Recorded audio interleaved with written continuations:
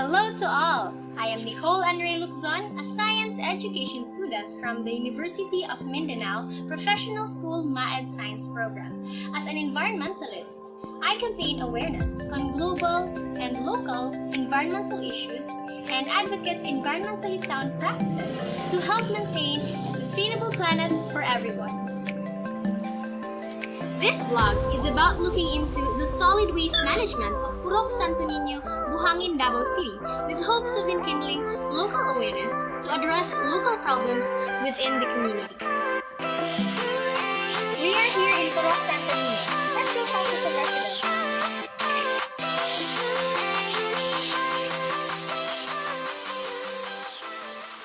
Yes. Walay problema. Oh, naa. Naay problema.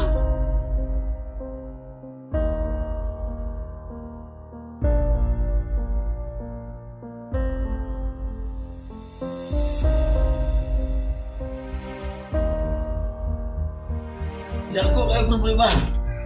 Hindi ka ba mo labay? Oh look, a plastic bottle. Last week's webinar, titled Living in a Plastic World, taught me that plastics can take up to 1,000 years to decompose in landfills. Oh, by the way, do you know that Davao City's landfill could only hold 700,000 to 800,000 tons of garbage, but currently it accumulates more than 900,000 tons of trash since 2016? Today, the city generates 650 to 900 tons of trash daily.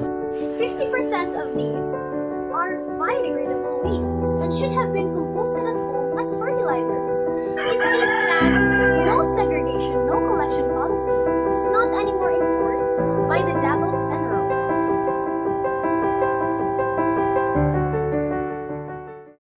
Alam mga basod, ginang dinamis kay Alma sa wasa para. Pinalay namang sila kay katong atong bisag malata. Malata. Sigara na mo ginalabay sa pumunta sa hindi malata. Magrabay lang mo sa mga basura, unsay ginalahi, unsay dili. Depende kung tamadon. Ang ginalahi ba ang biodegradable sa non-biodegradable. Depende lang yapon sa kung tamadon na dili.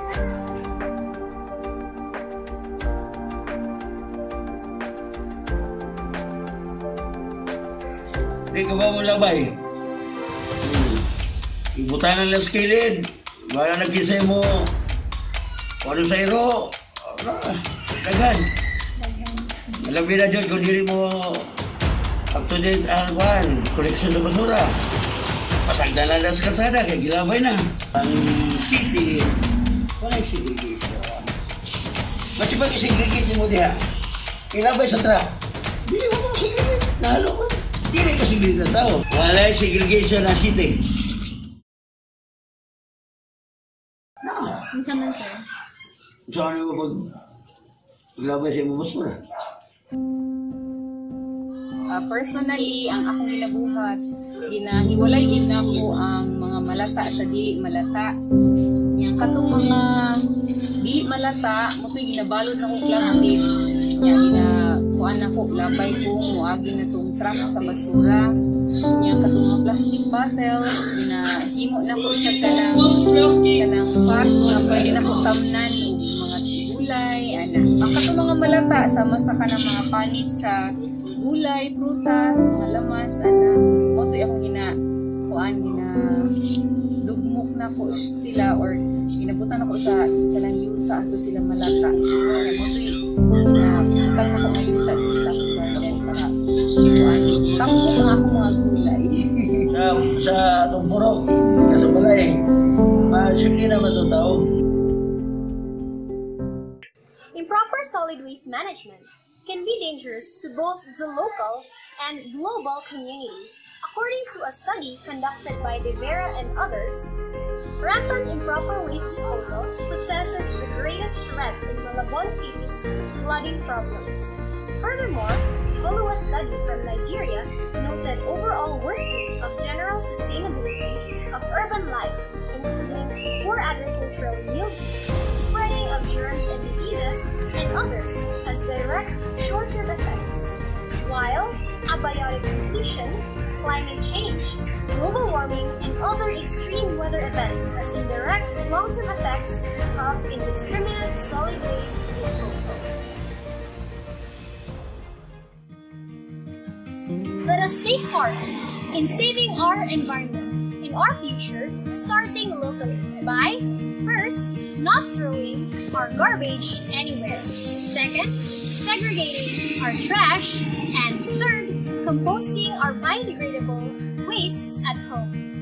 We may think that our local leaders and policies can save us from our environmental problems, but actually, change starts in us. I am Nicole Andre Luzon, your friendly neighborhood environmentalist, and that's all. Thanks for watching!